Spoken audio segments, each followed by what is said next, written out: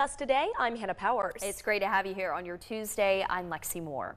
Well, happening now, friends, family, and the Low Country community are honoring Charleston's fallen police chief with a celebration of life. Law enforcement from all across our area have spent the morning as part of a procession bringing Reynolds to Seacoast Church in Mount Pleasant.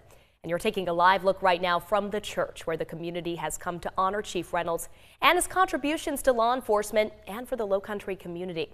In a couple moments, we will listen into the service where dozens are expected to speak today. Chief Reynolds died last week after a battle with cancer. In just the 5 years he was police chief of Charleston, Chief Reynolds became a highly honored and respected figure in the community.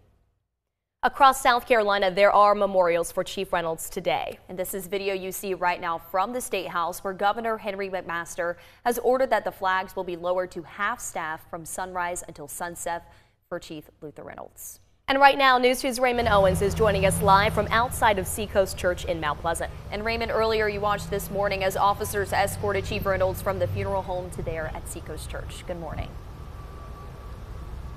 Yes, that actually just happened here just a few minutes ago. The first notice we got that he was almost here was we saw the Charleston County Sheriff's Office helicopter in the air, and then a number of motorcycle units. You can see some over here to my left.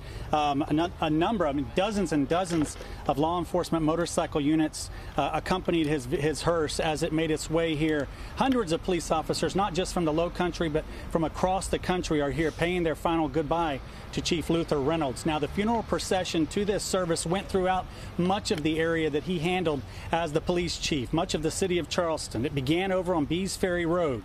Chief Reynolds' body traveled through West Ashley, across the peninsula of Charleston, and then across the Ravenel Bridge before making its way here to Seacoast Church for his funeral service.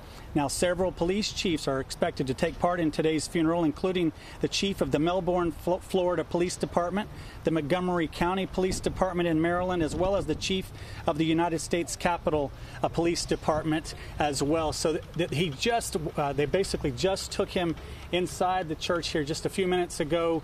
The service, of course, getting underway as we speak. Back to you guys in the studio.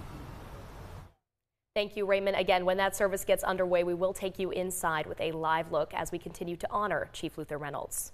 As you can see, people gathered inside getting their seats. Again, we will bring you the latest when that starts. Those moments when it leads into the celebration of life, we'll give you the latest when that starts.